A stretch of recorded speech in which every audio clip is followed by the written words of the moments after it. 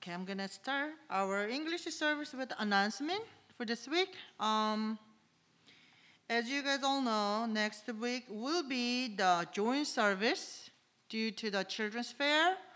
So all our worships will be combined into the 9 o'clock service. So since it's a joint service, I anticipate a lot of people will be coming. So the English service people will come to this place, and then we're gonna listen to the service from the. We're gonna participate the service with watching the Zoom. Okay, so come here, so we will do the worship. I think the youth department probably gonna join us here as well, due to the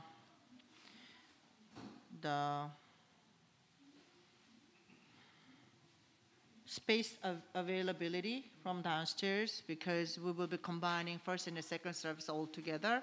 So we are not quite sure how many church members will be joining next week. So good morning. Good to see you. So for the sake, we will be coming here so as a youth group. So just remember that. And that's the only one, and that's the most important announcement that I have for you guys. But I just wanted to share a little bit about the Children's Fair, how it started it and how long we've been doing this. Yeah, I actually started it out from the elementary department to share the gospel to the kids around this region. So we will reach out to the community for the elementary kids to share the gospel. So we usually prepare the food, the games, absolutely gospel-oriented activities. So we will reach out to them, reach out to the community, and we invite them to our church. So it was happening every year, except for last year because of the COVID, but we found the other way to reach out to the Children's Fair. So it's been going on for years. And this year, particularly because of the COVID, a lot of church members, even if its numbers are coming down, they haven't been able to come out to the church to attend the worship. So we are hoping to have them to come out from this opportunity, to have them physically come out to the church and restore their worship. And as well as we reach out to the community, because people are having hard time. Again, due to the COVID, a lot of people are confined in the house. They don't really have much time outside, even though it's getting a little bit better due to the vaccination. But we wanted to just have them to come out, have a time of resting, have a time of a good fellowship in Christ. So that's the whole theme of it. So this year, the people who are actually preparing for this children's fair, we are based off of the 5 themes from the puppet message from Pastor Chu. So the 5 themes are resting and healing, and including the multi-nation people, and prayer and summit. So those are the 5 themes that we are based off of in terms of preparing this children's fair. So I just wanted to relate this idea to you, and hopefully we as an English service team can participate. I know a lot of us already playing a role in a different department, but those of who are not really, maybe they are fairly new to the church, or you haven't had any environment with a different department, I hope that we, as an English service department, can come together as a team. I mean, it's nothing big or fancy. At least, we are, as a part of the church member, we participate in one area as an English mission team. So if you have a great idea, or if you're willing to help out, just feel free to contact me or contact James, or maybe we can come together after the worship, can kind of discuss about like what we can do together. Okay? And then more than anything, your presence are the best. And just come out and enjoy. If you have a family, friends, you just invite them. Come out together. There will be lots of food and lots of activities, music and performance. I know Sejin will play saxophone, I think. But you guys just saw it during the choir video today. So things like that, we have prepared a lot of stuff. So please feel free and invite your friends and families and friends. So come out and have a great time. And also share the gospel with them. We just kind of share the gospel spirit to all the people who will be joining us. Okay? So that's it for the announcement. And then next week, since we are having a joint service, there will be no announcement, obviously, from our department. But make sure you guys check the Kakao chat room. We will upload it, who will be the messenger and the representative prayers and announcer for the following week after the joint service. After the children's fair, which will be, 23rd? May 23rd, when we come back to our English service. Okay, thank you.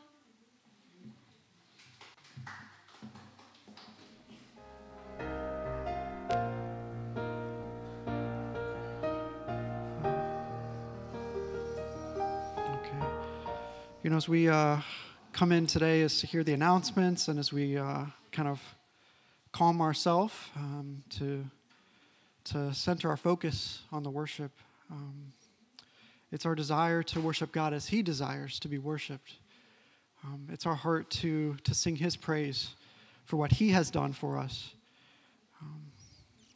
So let's start now. This song is a call to worship to us. It says, "Come, now is the time to worship. Come, now is the time to give your heart, and to come just as you are, and to come before your God." So let's sing this. We'll start off slow.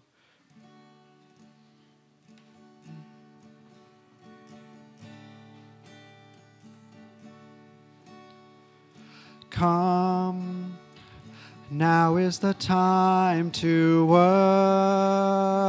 worship. Come, now is the time to give your heart.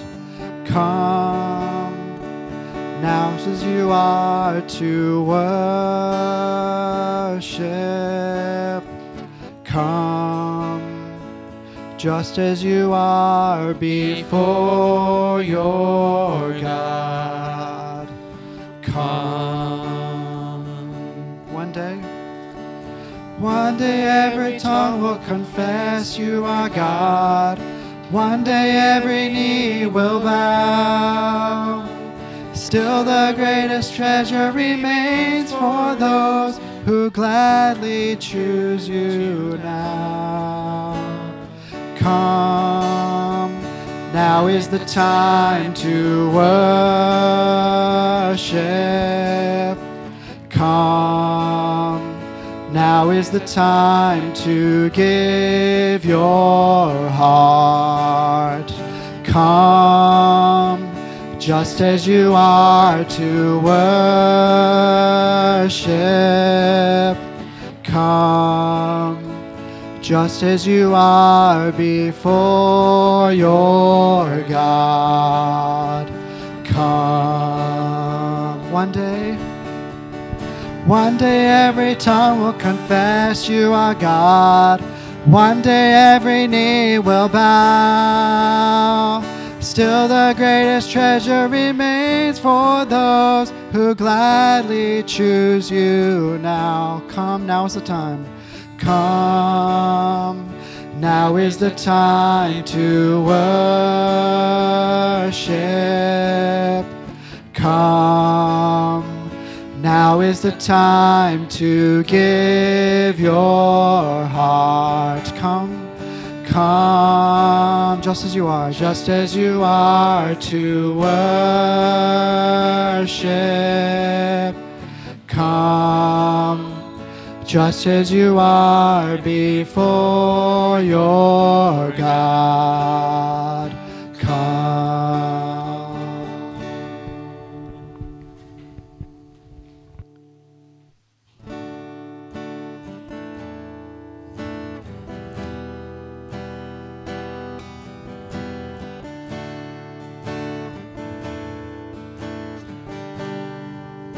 Light of the world.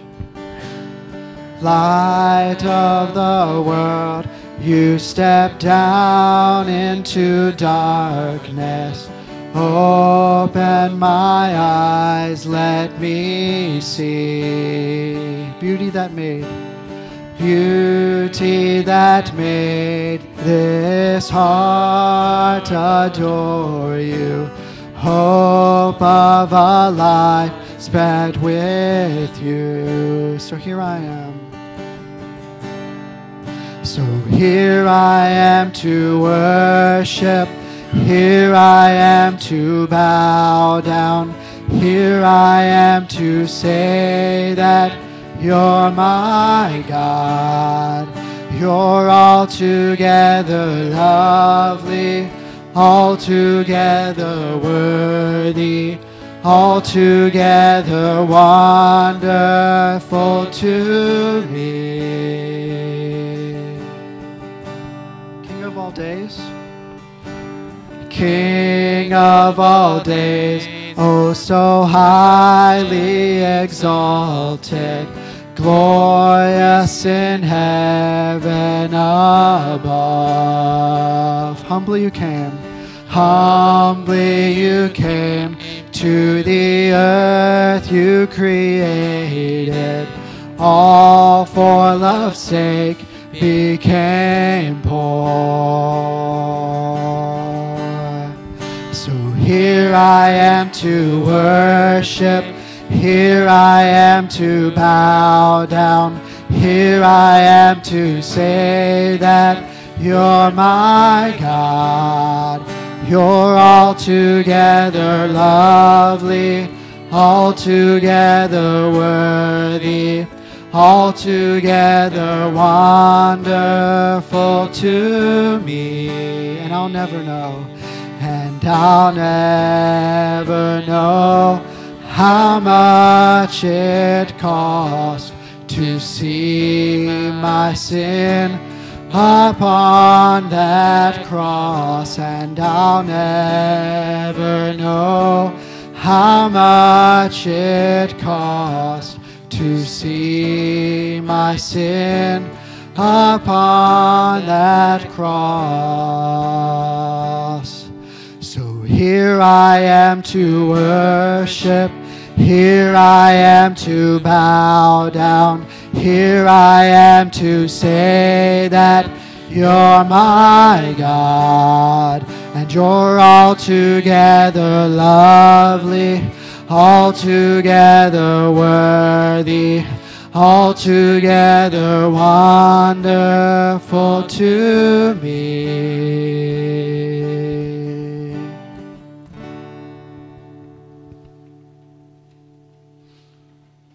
I hope that is your confession.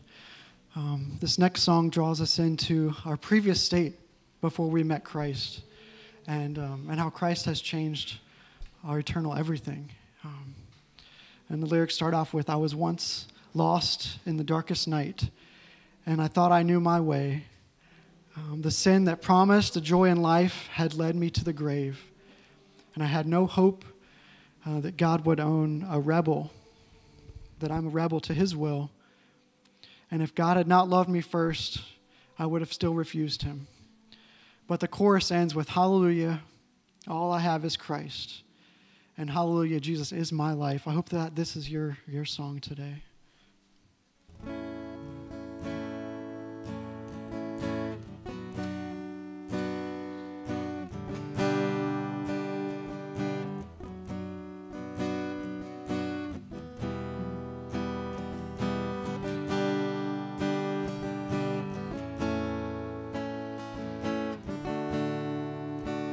I once was lost.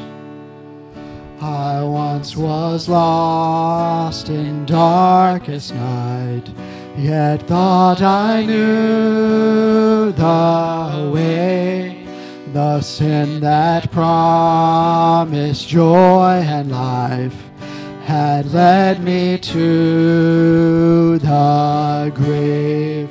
I had no hope that you would own, a rebel to your will. And if you had not loved me first, I would refuse you still. But as I ran,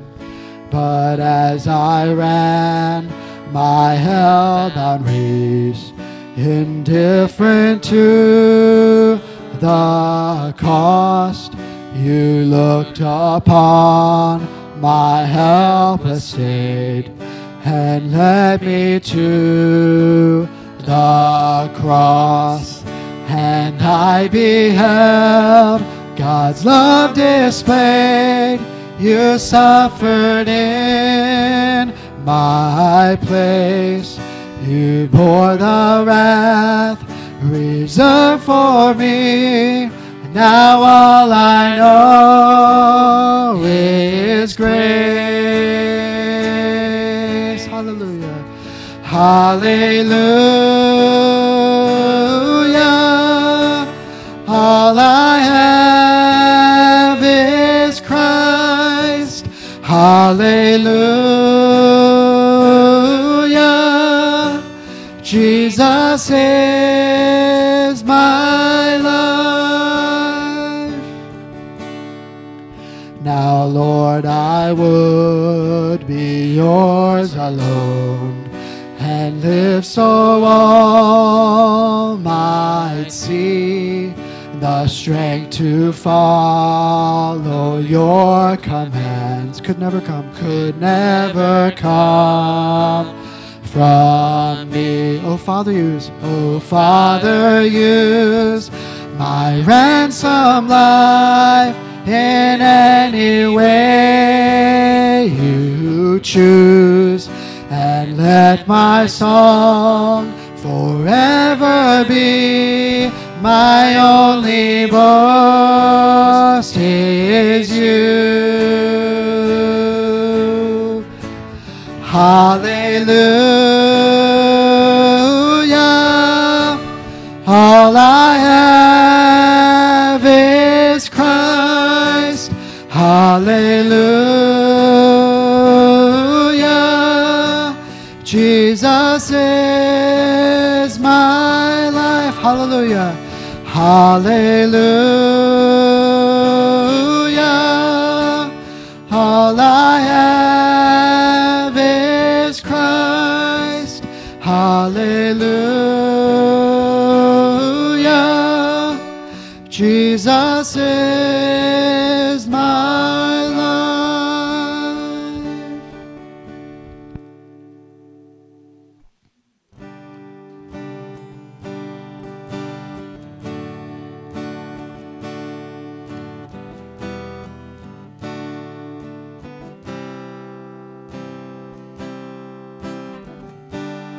My Jesus, my Savior, Lord, there is none like you. All of my days I want to praise the wonders of your mighty love. My comfort, my shelter, tower of refuge and strength, let every breath, all that I am, never cease to worship you. Shout to the Lord. Shout to the Lord, all the earth, let us sing. Power and majesty, praise to the King. Mountains bow down and the seas will roar at the sound of your name. I sing for joy. I sing for joy at the work of your hands. Forever I'll love you, forever I'll stand. Nothing compares to the promise I have in you. My Jesus, my Savior.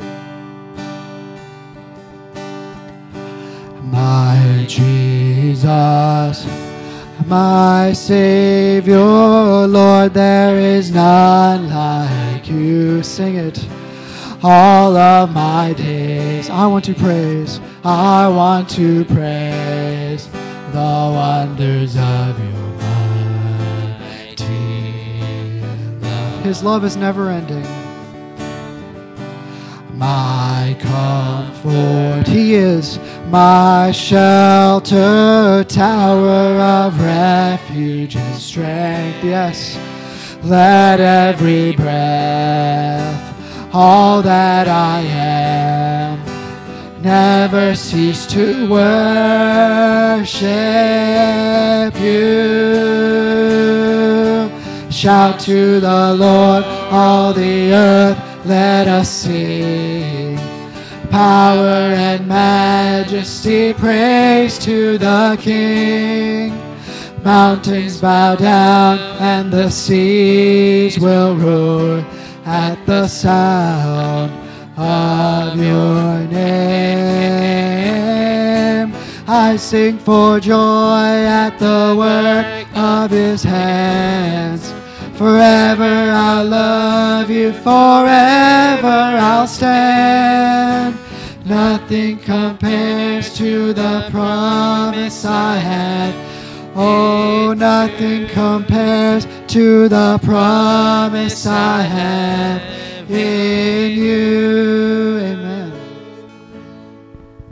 God's promise for us is written in His Word, and His promise He always fulfills. He always keeps His covenant with us, even when we fall short. As this next song, let's draw close to God this time as we prepare our heart for the message we receive today. Let us draw close to God.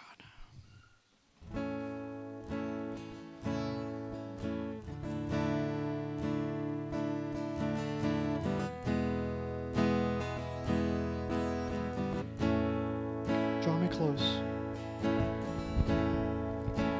Draw me close to you.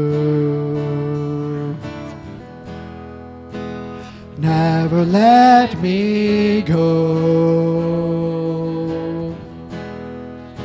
I lay it all down again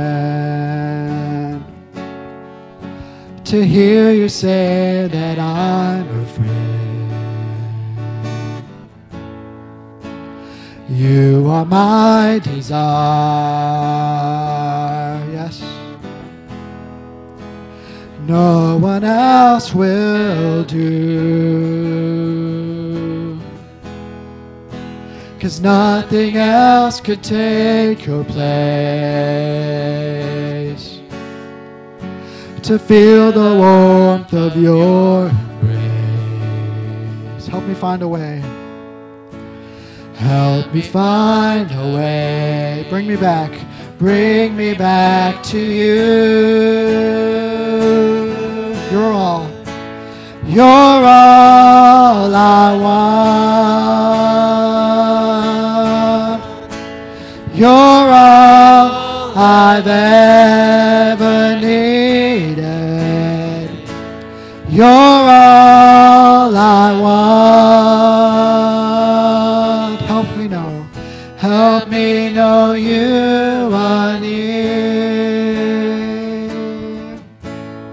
Draw me close. Draw me close to you.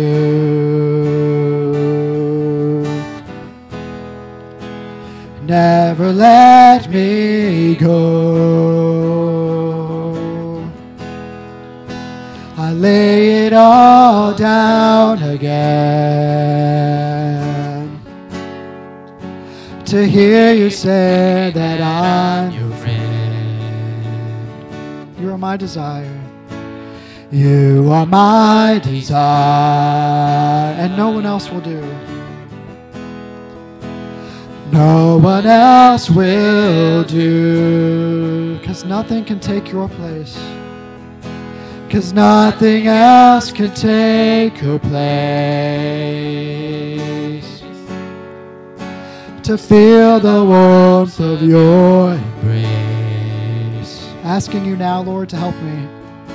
To help me find a way. Bring me back to you. You're all I want. You're all I've ever needed.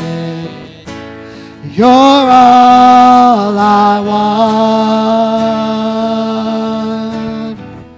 Help me know you are near. You're all I want.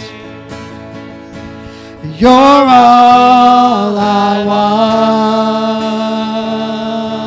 want. Yes. And you're all I've ever needed.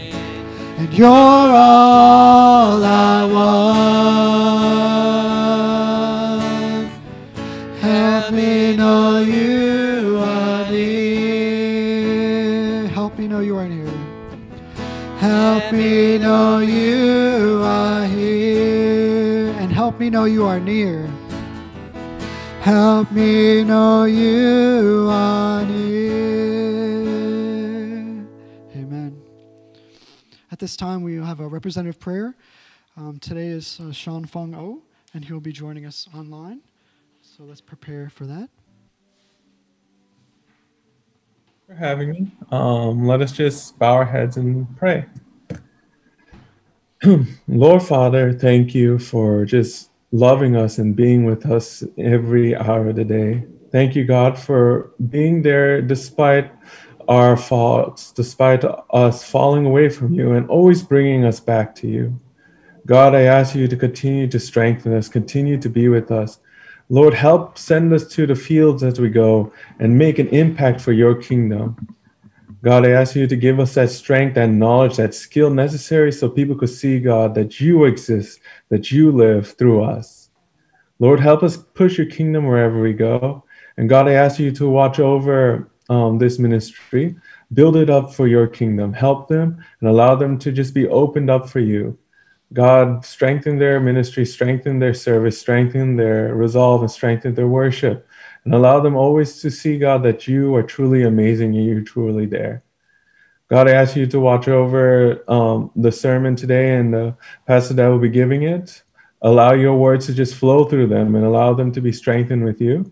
And then let them be a conduit of your will and your grace towards us as we hold on to this message for this week. God, please always be with us, guide us, and always love us. Forgive us for our sins we've done against you in thought, word, or deed. And help us, God, to see your world here, now, and forever. And I ask all this in Jesus' name, amen.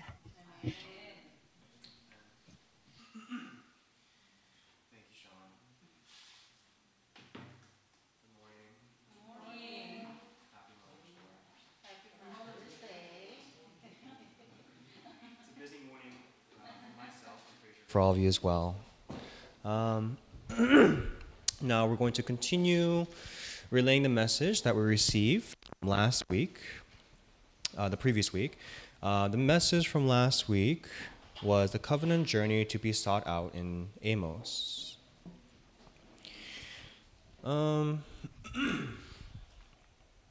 So while preparing the message and praying, I received my inspiration, I received my inspiration from Exodus, actually. Even though the covenant journey to be sought in Amos is about Amos and the book of Amos, I think maybe because my past Friday service, I received a lot of inspiration from the book of Exodus. And from the last week's message, I held on to 4 key points. Well, actually, I'm sorry. Before we go into the key points, let's go ahead and, I'm sorry, I should have prepared this ahead of time. Let's go ahead and open up our Bibles to Amos 3. Excuse me.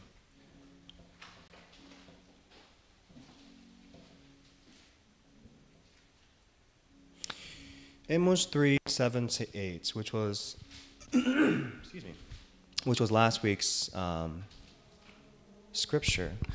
Amos chapter 3, verse 7 to 8, and it reads, "For the Lord God does nothing without revealing his secret to his servants the prophets. The lion has roared, who will not fear? The Lord God has spoken, who can but prophesy?" There are 4 points I held on to from the previous message from the book of Amos. The 4 points I held on to was, first, the Corbin ideology. Second was judgments. The third was repentance or returning to the Lord. And the fourth was the God of justice. Now I'm going to kind of touch upon each key point throughout, I guess, my message.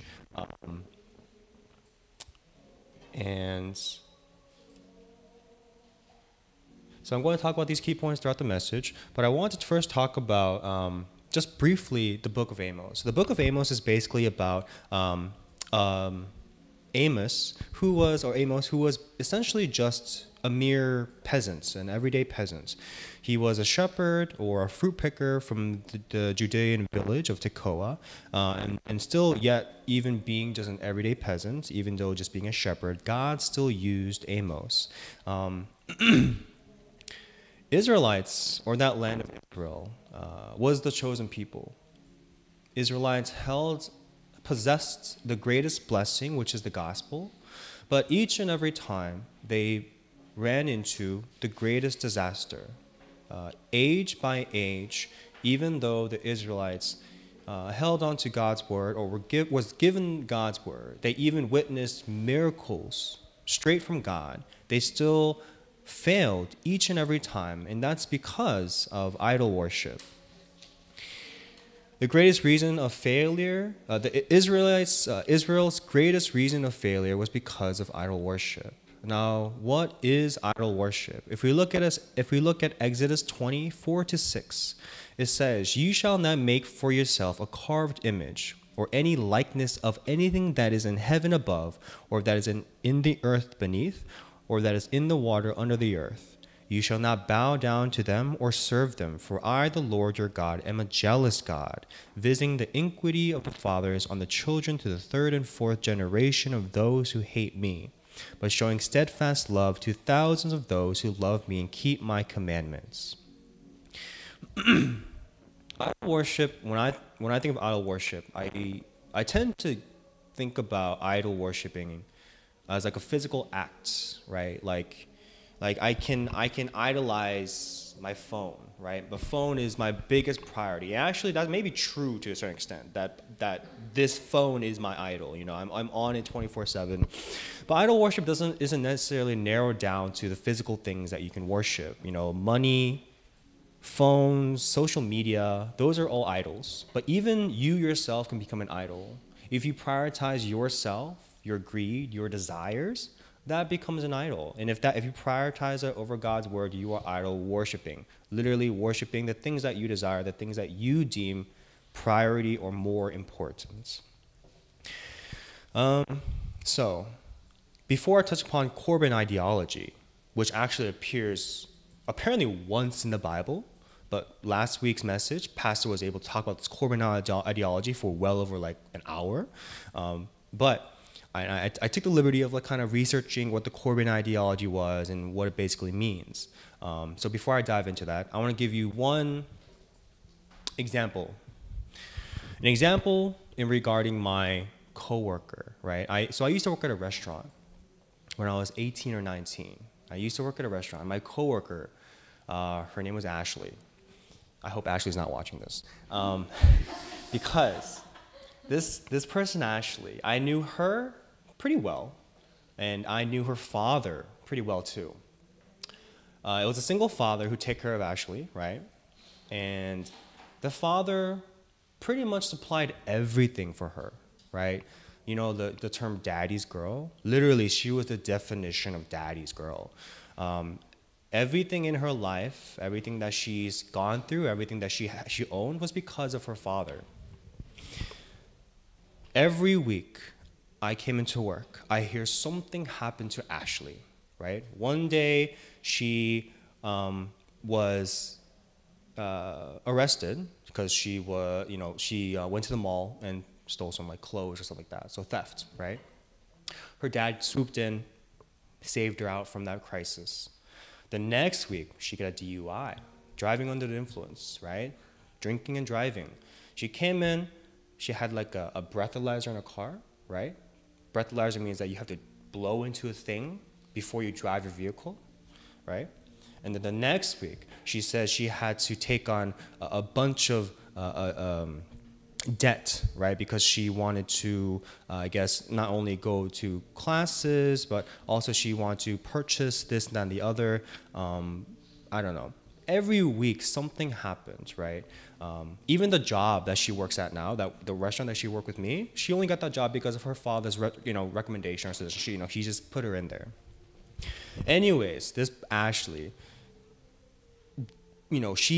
she did everything she wanted. She got everything she wanted that was supplied by her dad. Her father, I know to a certain extent. The father is, he was a person who came out from the Marine Corps. He was a very proper gentleman. He's someone who I acknowledge very much. He's a very respectable gentleman. So I was pretty close with Ashley. We worked together on a weekly basis. So, I had the opportunity to talk to her. And, every time I talked to her, she said, oh, my dad bought me this. He bought her a new phone. Oh, when she got in a car accident, he bought her a new car. It's like that thing, right? So every time I talk to her, I'm like, wow, Ashley, it must be nice to have a father who can give you a new phone, a new car, give you money whenever something happens. So it must be so nice. And she's like, yeah. I mean, it's cool and all, but I make sure I help him out too. I give him like rent every month, $300 every month of rent. I'm like, okay, wow. And then I'm like, yeah, I know, I sometimes help him go grocery shopping. I help him there too. And I'm like, okay, great. So this is the story of Ashley, right?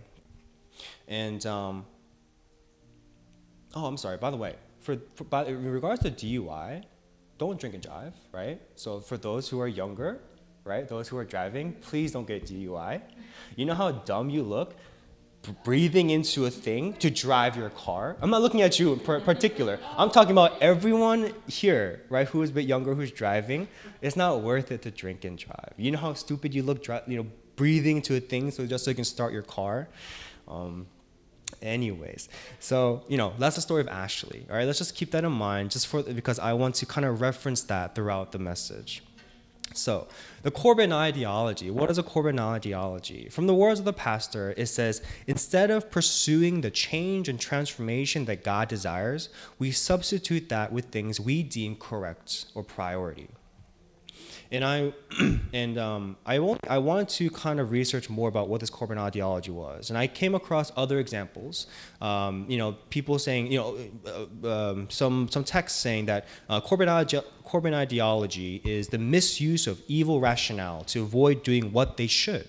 Another reference says Corbin ideology is bypassing God's laws and substituting them with their own self-serving traditions. So essentially, for example, a Corbin ideology, for example, someone in a church, right? Let's say there was someone who was a bit well off, pretty wealthy, and every week this person came in and gave thousands of dollars of offering. And to them, that was enough. They come in every week saying, oh, I gave $1,000 offering. Because of the offering that I give, I don't need to essentially worship. I don't need to pray. I don't need to take part in any church activities because what I do is enough. It's kind of like a self-serving, for your own kind of self-gratification, for your own satisfaction, you deem that enough. I actually had a personal example for myself back when we were at the Bethlehem Church, the Chodae Church without the Bethlehem Church. We used to go to we used to rent out a church, and we used to go back and forth here and there. But that was a few years back. I also fell into this Corbin ideology because, I interpreted there, right? And I also did a lot of work at church. I was running around doing so much work for the church, and I developed this mindset of saying, I do so much work for the church should thank me. God should thank me. I do so much for him. What I do is enough. God should be so happy that I'm even here, right? I think to a certain extent that falls into a Corbin ideology. And so this Corbin ideology, we can reference it. We see this taking place in the Bible as well. And also that story of Ashley, right? That story of her father just supplying her every need, right? And then giving her everything that she wants. And then she says, oh, I help him out sometimes. I give him $300 a month for rent. I help him get grocery shopping. That's a Corbin ideology, right? To her, that's like, oh, that's enough for him, right? Even though he may be supplying all my needs, I give him this, and I'm like, that's enough for her. That's a sort of Corbin ideology that I think that what Pastor was referencing.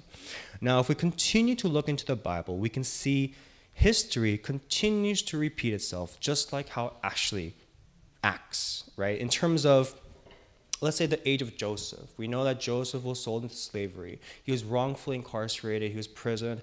He then went to prophesy 2 dreams of the pharaohs, and he made his way up to a governor. That's a miracle, right? That's like someone from Korea coming here was, I don't know, sold into slavery somehow, was imprisoned, and then suddenly they're like a vice president or something like that. Like, that's insane. It's not normal to happen. And despite hearing these miracles, these Israelites still lost hold of the gospel, right? They lost hold of the gospel. They lost hold of God. And so they were subjected to slavery for 400 years after Joseph. And again, age after age, this continues to repeat itself. Israelites, known as the most blessed people who possess the greatest blessing, which is the gospel, fails each and every time. Age by age, they fail because they lose hold of that gospel.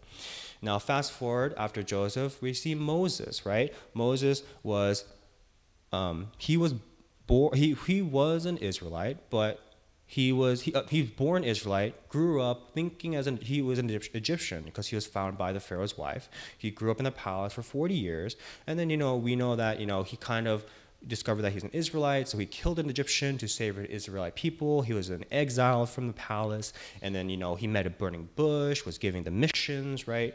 And then fast forward, we see the plagues, right? We see the Passover. We see literal pillars of cloud and fire guiding these Israelites through the desert. They crossed the Red Sea. They defeated the Amalek army. Literally, miracles after miracles produced by God. They see it, they witnessed it, and yet, when we come onto Mount Sinai, right? After all this, plagues, Passover, literal pillars of cloud and fire, guiding them through the desert, crossing the Red Sea. The Red Sea literally split in front of their eyes. They defeated the army, and now they come to Mount Sinai. In Exodus 32:4-5, this talks about Aaron and the gold calf. And for some reason, I don't know why, but I just really like for some reason, this particular verse in Exodus just kind of stuck to me. So the story about Aaron and the gold calf, right? Basically what happened was they finally came to Mount Sinai after going through all these journeys and miracles and stuff like that. And so what happens was, on Mount Sinai, Moses goes up to the mountain while the rest of his people, Aaron and the rest of the people he took out of Egypt, are waiting for him. Well, this is what happens. In Exodus 32:4-5, and it says, and he received the gold from their hand and fashioned it with a graving tool and made a golden calf. And they said, these are your gods, O Israel, who brought you up out of the land of Egypt. When Aaron saw this, he built an altar before it. And Aaron made a proclamation and said, tomorrow shall be a feast to the Lord. And, sorry. 32, 6. And it says, tomorrow shall be a feast to the Lord. And they rose up early the next day and offered burnt offerings and brought peace offerings. And the people sat down to eat and drink and rose up to play. So what happened was, they were waiting for Moses, right? Moses was up on Mount Sinai, communicating with God, talking with God. And while they were waiting, Moses was up on the mountain for 40 days and 40 nights. And I guess while they were waiting with Aaron, they got worried. They started worrying. They're like, why is Moses taking so long? You know, what are we going to do now? You know, we went through all this. We're finally out of Egypt. So what's happening now, right? We can see that they're worried, they're anxious, they're struggling. And so what happens was Aaron, and this is what I think. I don't think he necessarily did this out of evil intent or bad will, but he made a golden calf, right? And essentially he said, you know, bow down to this, right?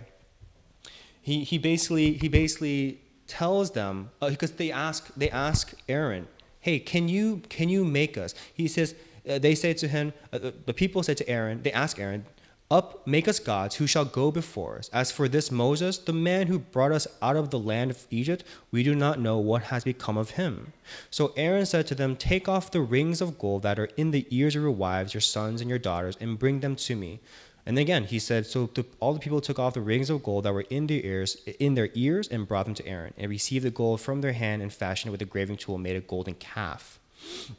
And Aaron said to them, these are your gods, O Israel, who brought you up out of the land of Egypt. When Aaron saw this, he built an altar before it, and Aaron made a proclamation and said, tomorrow shall be feast of the Lord. He made them a golden calf to bow down to. A golden calf, right?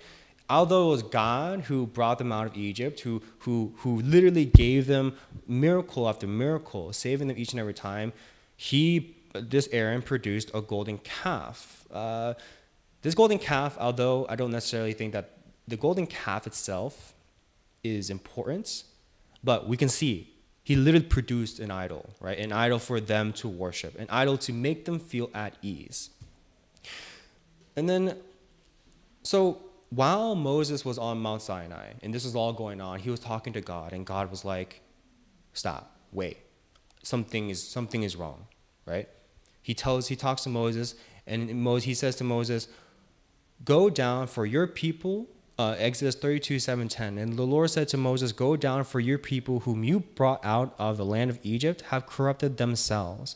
They have turned aside quickly out of the way I commanded them. They have made for themselves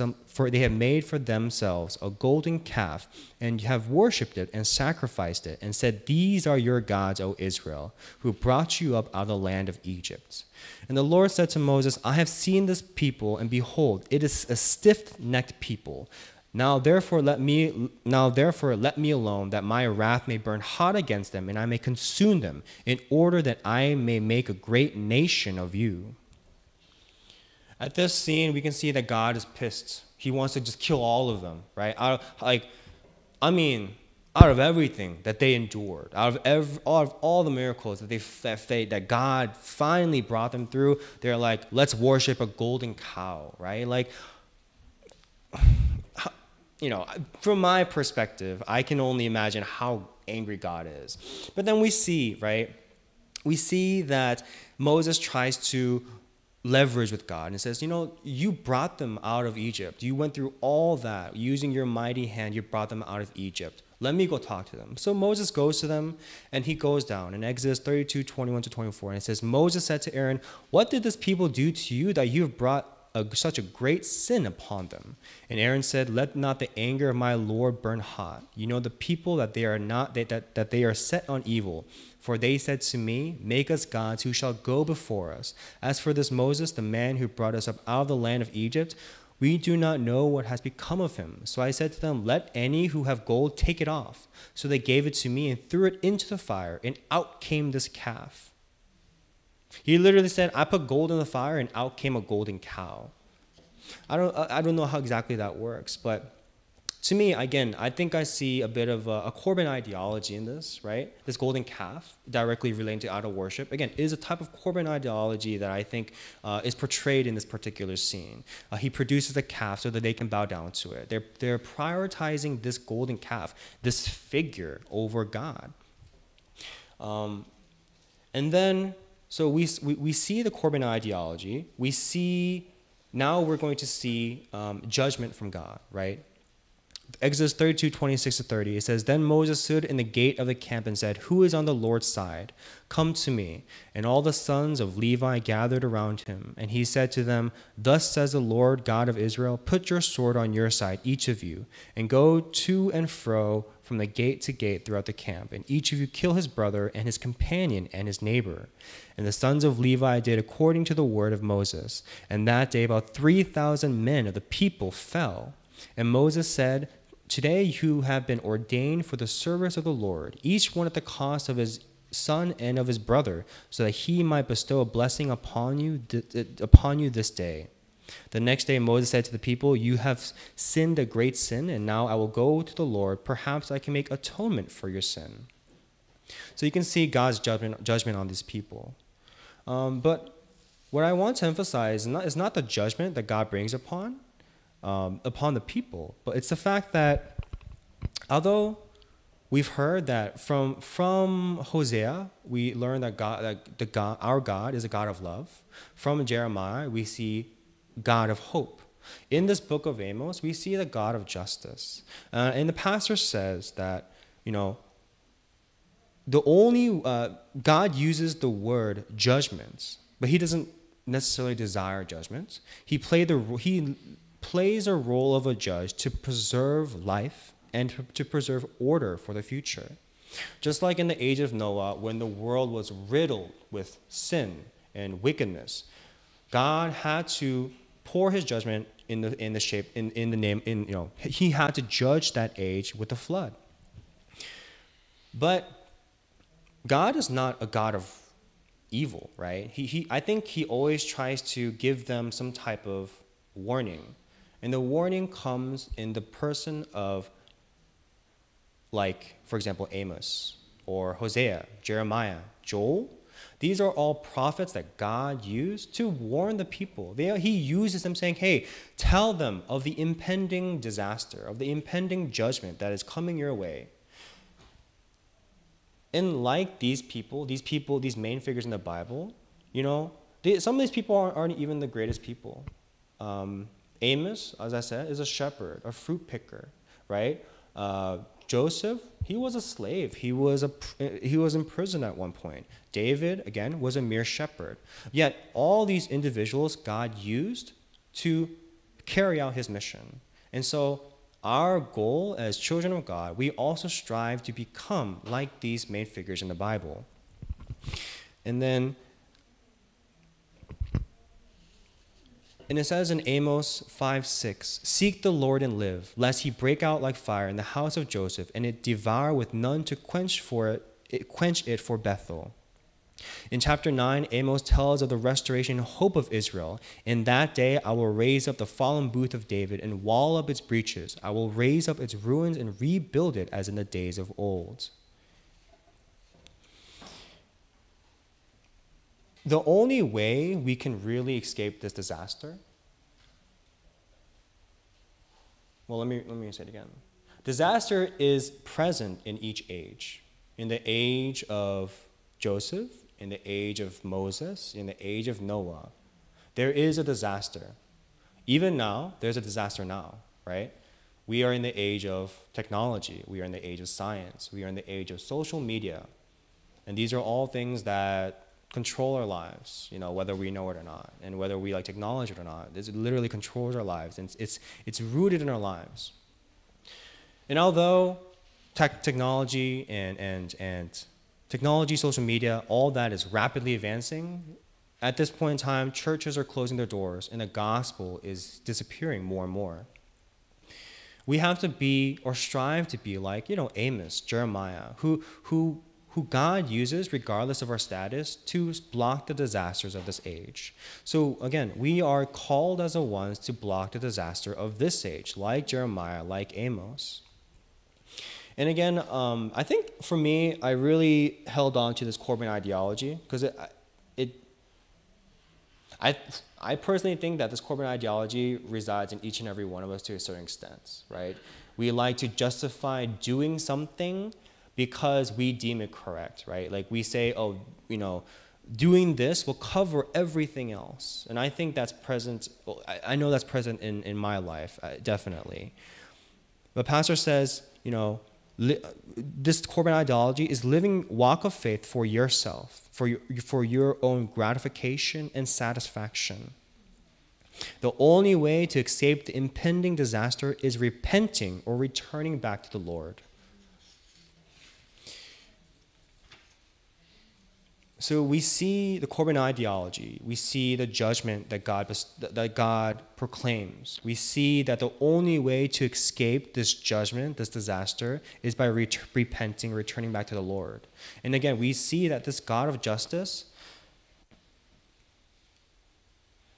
as a person myself, whenever I read about God, I always think, sometimes God's pretty cruel, to be honest. But I mean, that's just my own mindset. Like that's my limited knowledge of the Bible and my limited knowledge of God. But sometimes I'm like, why couldn't God just spare these people? Why couldn't God just not kill these people, his own children, right? But pastor explains it like, he has to do this in order to preserve life. He has to do this in order to preserve order for the future.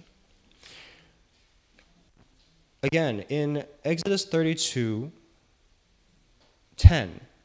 right? It says, "Now therefore let me alone, that my wrath may burn hot against them, and I may consume them, in order that I may make a great nation of you." In this scene, again, this is when they were worshiping the golden calf. They were having a festival, having a party while Moses was talking with God on Mount Sinai. And yet, although God, he relents, he's mad, he's enraged, he still thinks about Israelites, making them a great nation. And to make a great nation, what do you have to do? You have to weed out all the impurities, all the bad things, Sure, in a human's perspective, in my opinion, there may be better ways to weed out the impurities, the evils. But I can't dare think about or even scratch the surface of how God thinks. What he's thinking and what he's doing and what he's planning, I cannot even fathom that. But as the pastor says, he does this in order to preserve life, to save more lives. And I think that this is something that is actually true and something that, we have to, just think about. Why does God do this? As this organization, this type of organization, and I continue to say this, is that the problems in our lives are present. The problems given to us are permitted by God because these problems allow us to grow stronger in our faith. The problems in our lives allow us to grow closer to God. The problems in our lives, although we don't need problems, no one wants problems, we don't have to have problems, right? God doesn't need to give us problems, but he does, because that problem is a blessing. And in that same perspective, I think we should look at these disasters, these judgments the same way. And also, my last comment is that these Israelites who are the most blessed people, right? These Israelites who possess the greatest blessing, which is the gospel, but yet fail each and every time, age by age, they fail. We are those Israelites, right? And this is what the pastor says, we are the Israelites. Whenever we read about the Israelites, we are those Israelites. We are Ashley, right? We are that Ashley who just continues to just receive things and then just says, but I pray. That's enough for God, right? I say Jesus is the Christ. That's enough for God, right? I give my offering every week. That's enough for God, right? And I think that in that sense that we are all Ashleys, or we are all Israelites. And so the conclusion is that the way to seek the Lord is holding on to the word of God. The message of Amos is to seek the Lord, then you will live. Why does God punish? He does that out of love, because he knows that there's a greater impending disaster, and he brings judgment to save more people.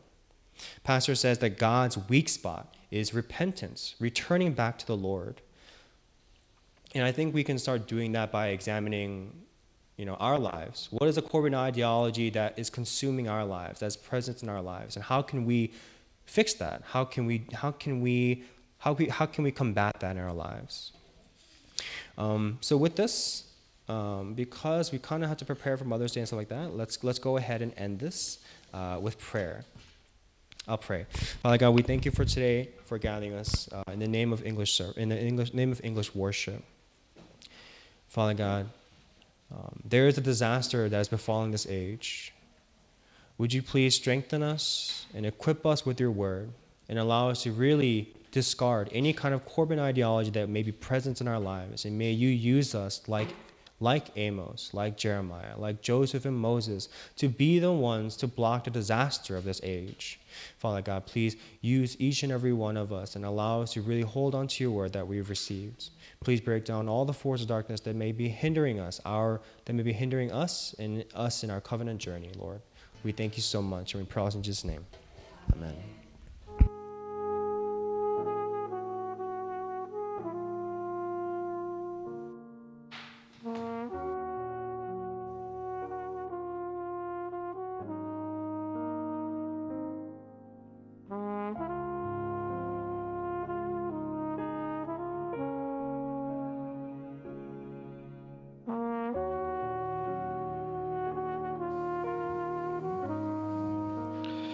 Let's give thanks to our messenger who relayed the gospel to us today from the book of Amos. The covenant journey we should see. Let's hold on to the words that we've heard today. Let's not forget the message that God has for us individually in our lives. Seek the Lord and live. We heard that in the scripture today. Seek the Lord and live. And so let's seek the Lord with this song, singing, "We will worship you."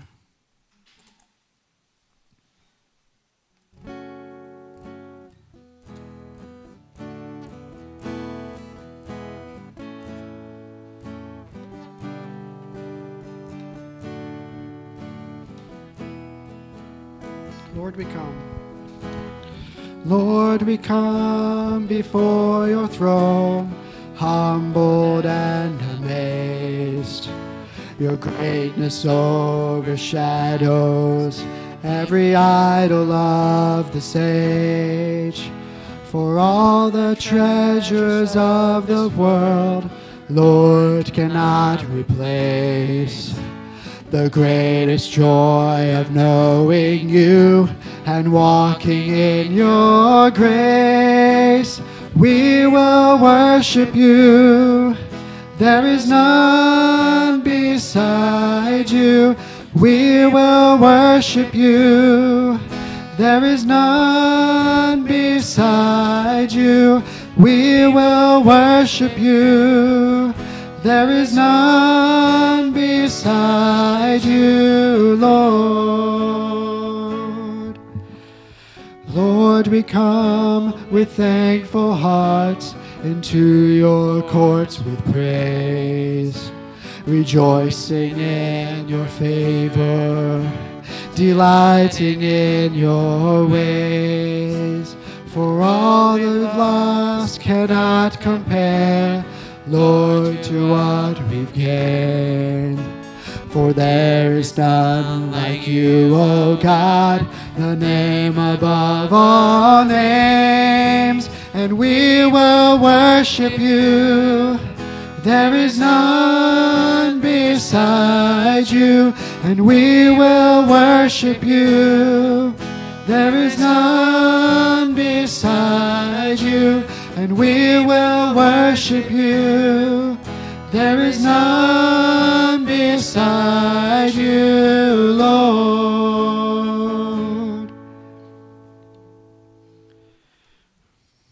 This song really hit me today with the scripture that we shared. His greatness overshadows every idol of this age. And it's a declaration that I will worship him. As we close out our service to worship our God, let's sing the next song, Ancient Words, knowing that God's word changes people. It is God whose word is ever true. And let's continue to come to God every day with open hearts and seek his word.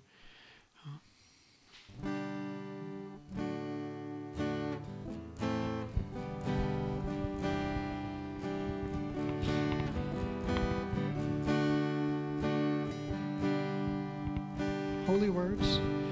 Holy words long preserved for our walk in this world. They resound with God's own heart.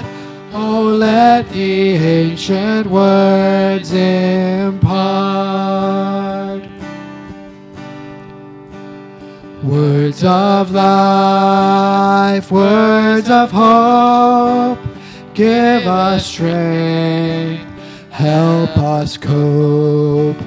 In this world, where'er we roam, ancient words will guide us home.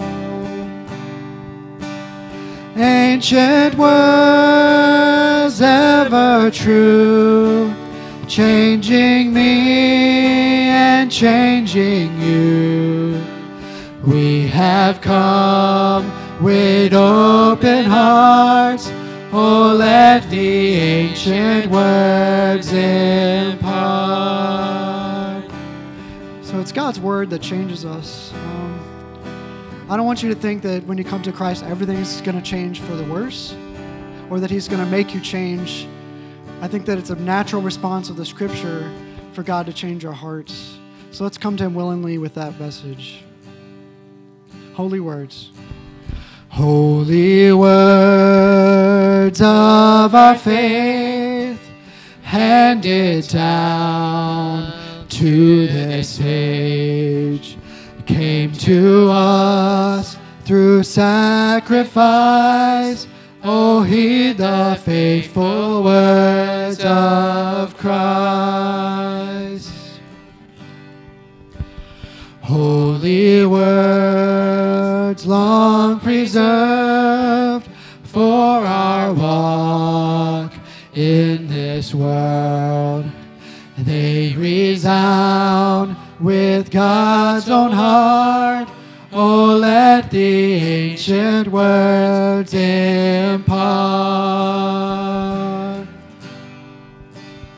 Ancient words ever true, changing me and changing you.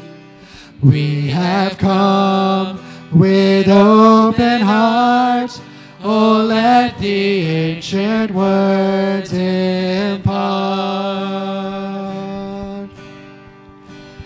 Ancient words ever true, changing me and changing you. We have come with open hearts. Oh, let the ancient words impart. We have come. We have come with open hearts. Oh, let the ancient words impart. I guess have a blessed week. Please stick around for those of you who are here to enjoy Mother's Day meal, and I hope that you all will join us again next week. God bless.